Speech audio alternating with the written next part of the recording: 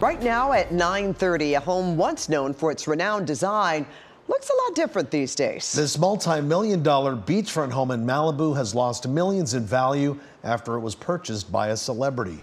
KCAL News assignment editor Mike Rogers is at the desk. And Mike, who owns it and what happened here? Yeah, Pat and Juan, the owner is Ye, formerly known as Kanye West. He bought the home back in 2021. And the reason why this is such a big deal to a lot of people is because the architect that designed it is very well known. One realtor told the Wall Street Journal it's like working with God.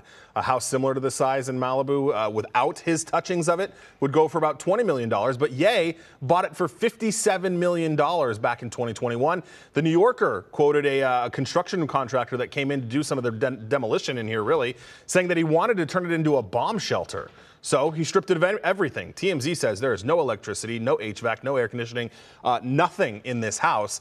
But then Kanye apparently didn't want to have it as a bomb shelter anymore, and now he's trying to sell it. He put it back on the market for less than he bought it originally for, but only slightly at $54 million.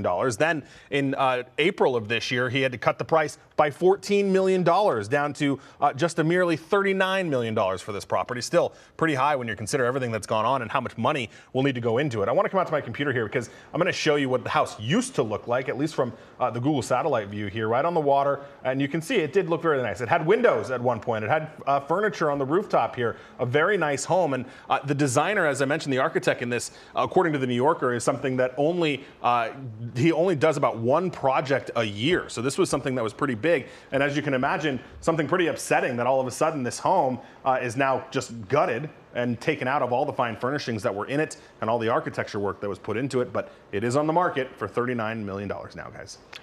Okay. Thank you, Mike.